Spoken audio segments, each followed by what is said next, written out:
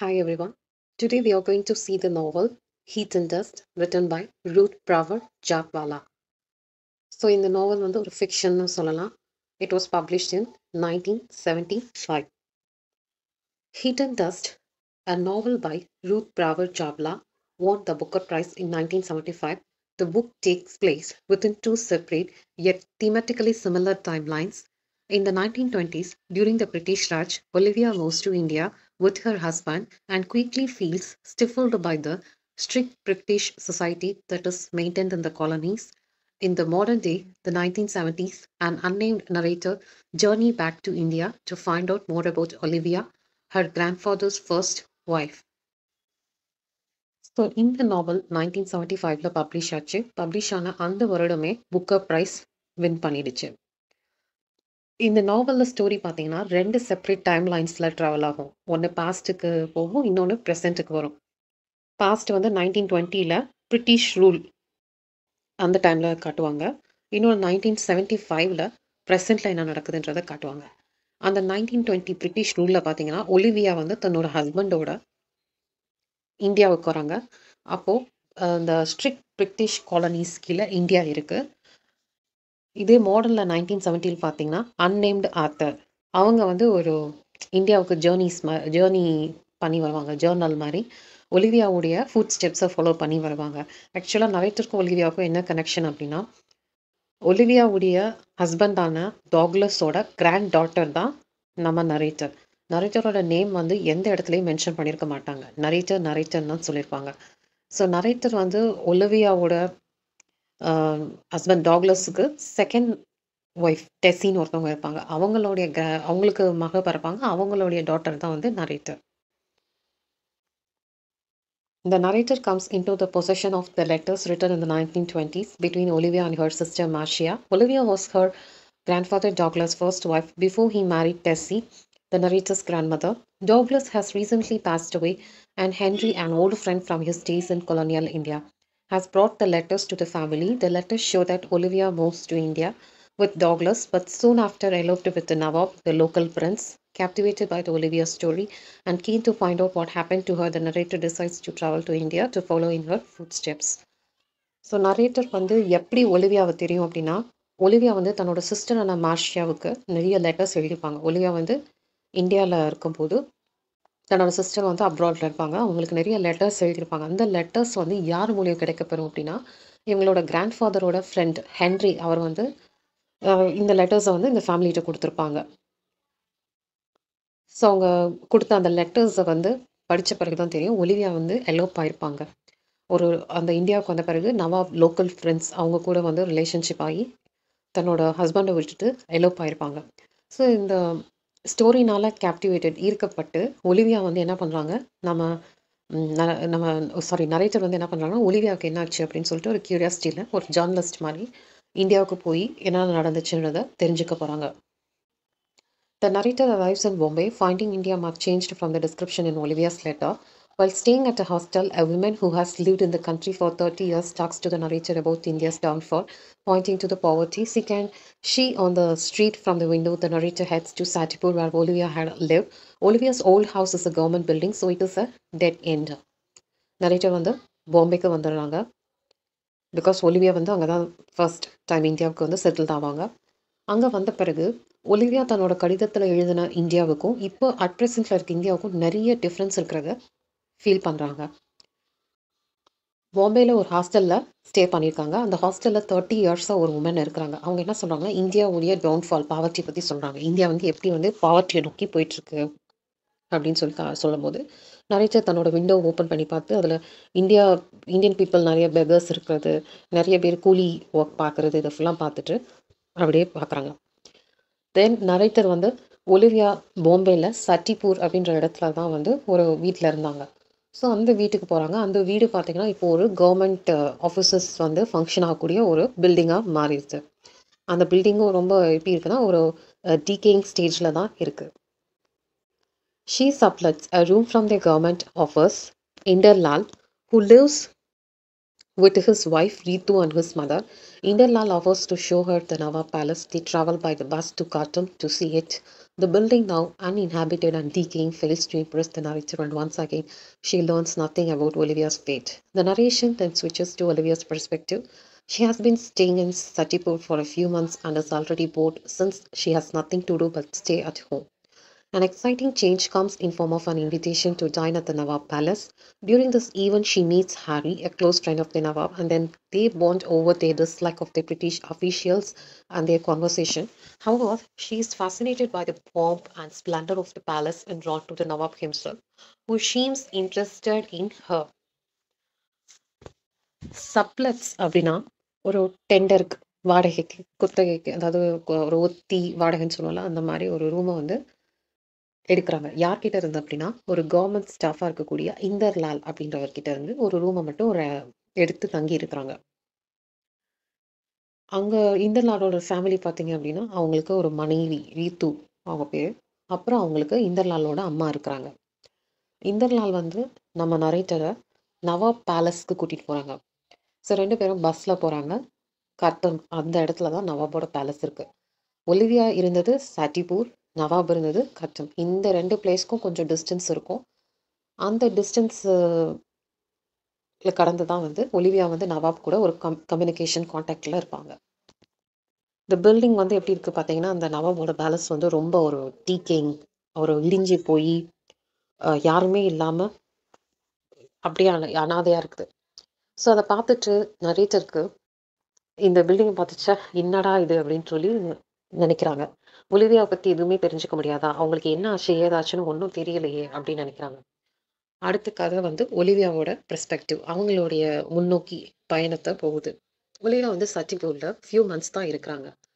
யார், அவங்க husband Douglas பார்த்தீங்க அப்படின்னா அவர் வந்து ஒரு டெப்டி கலெக்டர் கேடரில் இருப்பார் பிரிட்டிஷ் கவர்மெண்ட்டில். So she is staying in சட்டிபூர் for few months with his husband along with her husband Douglas. So எவ்வளோ போரிங்காக லைஃப் போயிட்டுருக்க ஒலிவியாவுக்கு ஒரு எக்ஸைட்டிங் சேஞ்ச் வருது. எப்படின்னா இன்விடேஷன் மூலமாக நவாப் பேலஸ்லேருந்து டின்னர் பார்ட்டிக்காக ஒரு இன்விடேஷன் வருது. ஸோ அந்த இன்விடேஷன் வந்த பிறகு அவங்க அந்த பார்ட்டி அட்டன் பண்ணுறாங்க. அந்த ஈவெண்ட்டில் தான் நவாபோட பெஸ்ட் ஃப்ரெண்டான ஹாரியை வந்து அவங்க சந்திக்கிறாங்க. ஹாரி கூட தன்னோட ஒத்த கருத்துக்களை ஷேர் பண்ணுறாங்க. அதாவது பிரிட்டிஷ் ஆஃபீஷியல்ஸ் வந்து எவ்வளோ ஸ்ட்ரிக்டாக இருக்கிறாங்க, இவங்களோட கான்வர்சேஷன் எப்படி போகுது அப்படின்னு சொல்லி ஒரு மார்க் மாதிரி பண்ணிட்டு இருக்காங்க. அது மட்டும் இல்லாமல் நவாபோட பேலஸை பார்த்து ரொம்ப ஆச்சரியமும் அதிசயமாக பார்த்துக்கிட்டே இருக்காங்க. பாம்ப் அண்ட் ஸ்ப்ளண்டர், அந்த பேலஸ் ரொம்ப ஆடம்பரமாக இருக்குது. அதுபோல் நவாபை பார்த்து ஒரு அட்ராக்டிவாக ஒரு வியந்து பார்க்குறாங்க. நவாபும் ஒலிவியா மேலே ஒரு இன்ட்ரெஸ்ட் காட்டுற மாதிரி தான் இருக்குது. The Nawab visits Olivia at her house along with a few other people including Harry. They spent a wonderful day with her and she is excited to go back to see him. The next time they receive an invitation to the palace, Douglas refuses because one of his friends has not been invited. நவாப் வந்து அதன் பிறகு Olivia வீட்டுக்கு வருகை புரிஞ்சு ஒரு சில மெம்பர்களோட வராங்க. அதில் ஹாரியும் இருக்காரு. வந்து ஒலிவியா கூட நல்ல ஒரு டைம் ஸ்பெண்ட் பண்ணுறாங்க. மறுபடியும் நவாபை பார்த்ததுக்கு ஒலிவியா ரொம்ப எக்ஸைட்மெண்ட் ஆகிறாங்க. அதுக்கப்புறம் கொஞ்ச நாள் கழிச்சு நவாப் பேலஸ்ல இருந்து ஒரு இன்விடேஷன் வருது. But at this time Douglas refuses to go to the Nawab palace because one of his friends was not invited. அவருடைய ஒரு நண்பர் வந்து அந்த பார்ட்டிக்கு இன்வைட் பண்ணாதனால இவர் வந்து அதை போகலான்னு சொல்லி மறுத்துறாரு. So it upsets Olivia lot. Olivia continuing to feel miserable is saddened by the death of the baby of one of the British families, the Saunders. Another woman she knows, Mrs. Crawford, takes Olivia to visit an Indian noblewoman at the palace. During a conversation with the woman, Olivia asks about the Nawab and finds out he is married to a mentally ill woman called Sandy. The Nawab visits Olivia at her house, saddened by her refusal of his invitation and inviting her to a picnic near the local fertility shrine, the Baba Fitau. She goes and during the visit they continue to grow closer. So Olivia வந்து என்ன பண்ணுறாங்க, ரொம்ப upset ஆகிறாங்க. என்னடா Douglas வந்து இந்த பார்ட்டிக்கு போக மாட்டேங்கிறாரு அப்படின்னு சொல்லிட்டு. ஆஃப்டர் தட் ஒரு மிஸ்ஸரி நடக்குது. சாண்டர்ஸ் அப்படின்ற ஒரு பிரிட்டிஷ் ஃபேமிலியை சேர்ந்த ஒரு குழந்தை வந்து இறந்து போகுது. அப்போ வந்து மெடிக்கல் ஃபெசிலிட்டிஸ் அவ்வளோ இல்லாத காலகட்டம் தான். ஸோ அதை இறந்து போனதுனால ஒலிவியா வந்து ரொம்ப வருத்தம் அடைகிறாங்க. இன்னொரு woman, English woman, Mrs Crawford இருக்காங்க. அவங்க என்ன பண்ணுறாங்கன்னா, ஒலிவியா வந்து பேலஸ்க்கு கூட்டிகிட்டு போகிறாங்க. அங்கே நிறைய இந்தியன் நோபல் உமன்ஸ் இருக்காங்க. அவங்களெல்லாம் மீட் பண்ணுறதுக்கு கூட்டிகிட்டு போகிறாங்க. ஒலிவியா வந்து அவங்க கூட பேசும்போது நவாபை பற்றி கேட்குறாங்க. நவாபுக்கு ஏற்கனவே மேரேஜ் ஆயிடுச்சு. அவங்களுடைய ஒய்ஃப் சாண்டி மென்டலி இல் பர்சன் அப்படின்றதையும் தெரிஞ்சுக்கிறாங்க. ஆஃப்டர் தட் நவாப் ஒலிவியாவோட ஹவுஸ்க்கு வராரு. அவங்க பார்ட்டிக்கு வராததை நினச்சி வருத்தம் தெரிவிக்கிறாரு. அதுபோல் என்ன பண்ணுறாங்கன்னா, இன்வைட் பண்ணுறாங்க. ஒரு பிக்னிக்கு நீங்கள் வாங்க அப்படின்னு சொல்லிட்டு ஒரு கார்டன் ஏரியா, அதாவது லோக்கல் ஃபர்டிலிட்டி ஷ்ரைன், அதாவது குழந்தை இல்லாதவங்களாம் வந்து குழந்தை வேணும் அப்படின்னு சொல்லி வேண்டிக்கிற ஒரு கோயில் தான் ஃபர்டிலிட்டி ஷ்ரைன், பாபா ஃபிர்தயூ. ஸோ அந்த கோயிலுக்கு நீங்கள் வாங்க அப்படின்னு சொல்லி ஒலிவியாவை இன்வைட் பண்ணுறாரு. ஸோ அவங்க போகிறாங்க. போன பிறகு அவங்க 2 பேருக்குள்ள ரொம்ப அதிகமான நெருக்கம் ஏற்படுது. So they indulge in a physical relationship there. Meanwhile, அடுத்த கதை வந்து switched to the present, 1970. Meanwhile, the narrator settles into her life in India. She develops a daily routine, dresses in saris, and learns enough Hindi to converse. She develops a friendship with Inderlal and finds out more about his life. His marriage to Ritu was arranged. He seems to find her simple and plain. As the night grew warmer, the whole household starts sleeping together in the courtyard. One night, Ritu starts screaming in her sleep. Inderlal's mother and narrator succeed in getting into her house, and Former calms her down with some form of prayer. After that, narrator and Inderlal's mother become close. She starts spending time with a local group of maternally widows, meets Machi, their leader, who is said to have a powers. Narrator வந்து இந்தியாவிலே settle ஆகிறாங்க.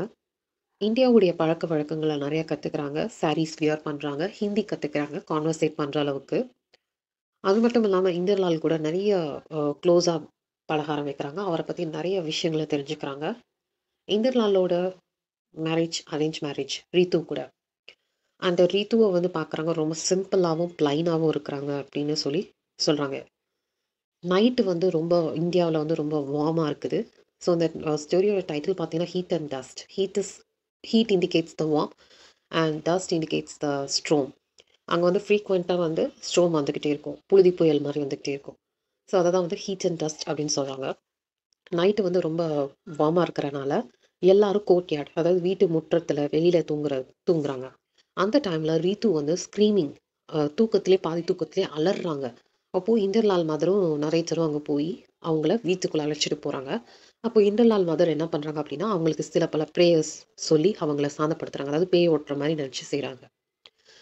So அதுக்கப்புறம் நரேட்டரும் இந்திரலாலோட மதரும் ரொம்ப close ஆகிடுறாங்க. இந்திரலால் mother வந்து நரேட்டரை அவங்க local group of people கிட்ட introduce பண்ணி விடுறாங்க. அந்த லோக்கல் குரூப் வந்து பார்த்திங்கன்னா விடோஸாக இருக்கிறாங்க. விடோஸ்லாம் சேர்ந்து ஒரு குரூப்பாக இருக்கிறாங்க. அவங்கள ஹெட் லீடர் மாதிரி மாஜி அப்படின்ற ஒரு வயசான பாட்டி இருக்கிறாங்க.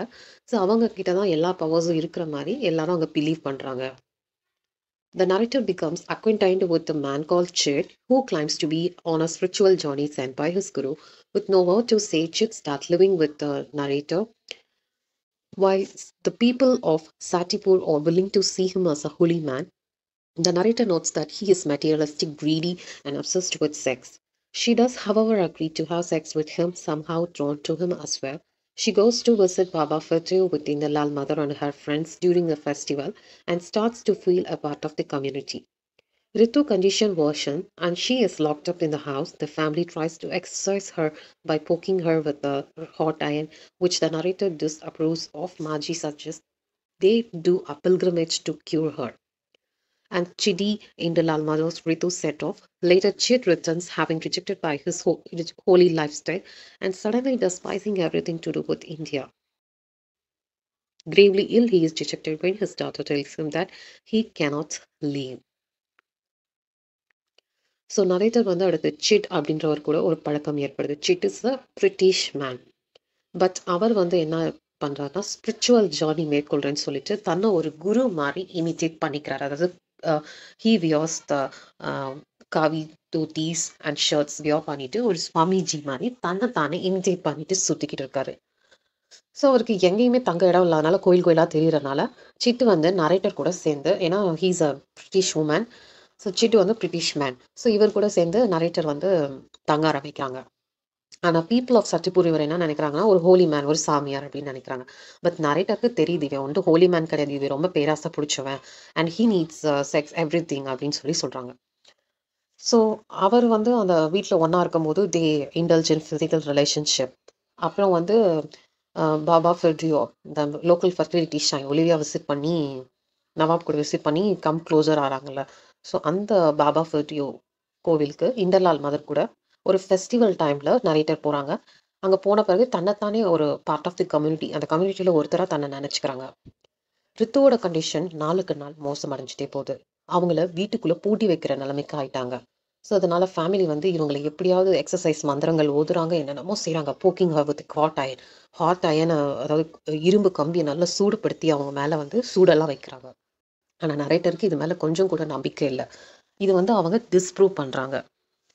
மாஜி வந்து என்ன சொல்கிறாங்க அப்படின்னா, இவங்கெல்லாம் வந்து ஒரு பில்கிரிமேஜ், ஒரு புனித யாத்திரை வந்து மேற்கொள்ளலாம் அப்படின்னு சொல்கிறாங்க. ஸோ அதனால் சிட்டி, அந்த சாமியார் மாதிரி இருக்க பிரிட்டிஷ் மேனும் இண்டர்லால் மதர் ரீத்து, இவங்கெல்லாம் என்ன பண்ணுறாங்க அப்படின்னா ஒரு புனித யாத்திரைக்கு போகிறாங்க.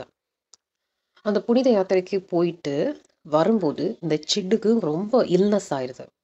ரொம்ப இல்னஸ் ஆகி அப்படியே படுத்த படுக்கையாகிறாரு. அவரால் எங்கேயும் போக முடியல. ஸோ தன்னோட ஹோலி லைஃப் ஸ்டைலே வேணான்னு சொல்லி துறந்துட்டு இந்தியாவை ரொம்ப சபிக்கிறாரு. இந்தியானால தான் எனக்கு இப்படி ஆயிடுச்சு அப்படின்னு சொல்கிறாரு.